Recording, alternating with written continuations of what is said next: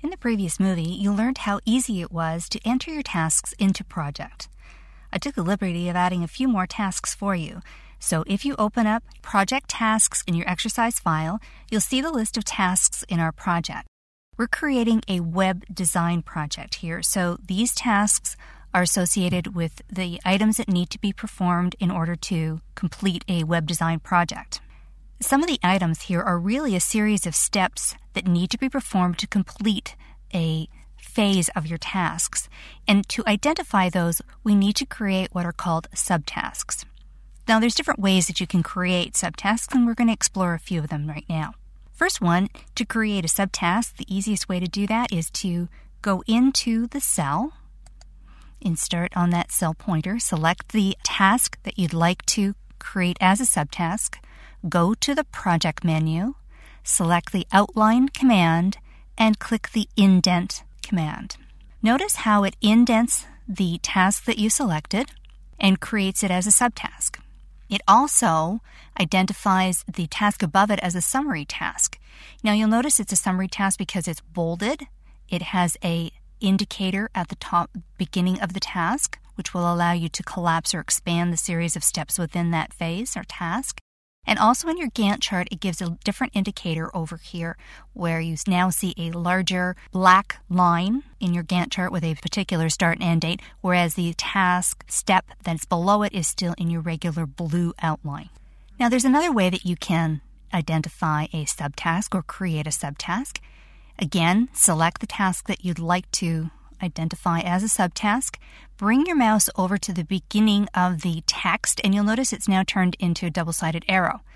As you click on that, you can now drag that subtask and indent it. Notice the large line that's coming up, and I just pull it in to the level that I would like it to be with the other subtasks. As I release my mouse, it now moves that particular task over to become a subtask. Let's try that one more time. You select the task you like to create as a subtask.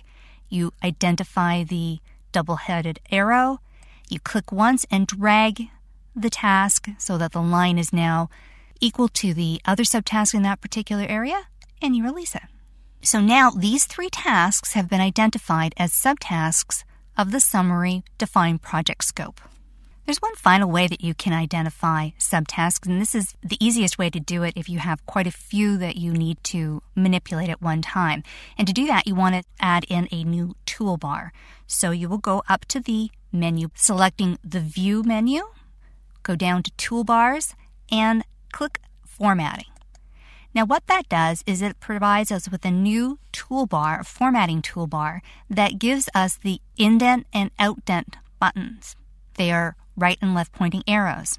Now, if I'm going to select a few tasks at one time underneath the Develop functional site, so this is in row 7, I can use my Shift key going down to row 12, which is the final task in that area. I then hold down my Shift key so I select all of the different rows. I go up to my formatting toolbar and I click Indent, and with one click, I've created all of the subtasks in this area under Develop functional site. So in this particular movie, you've seen 3 different ways to develop subtasks. Subtasks are the series of steps that are in a particular phase of your project and helps you identify different groupings of tasks that need to be performed in certain time frames. Next, we're going to learn a few more time-saving tips by learning how to copy and move your tasks around.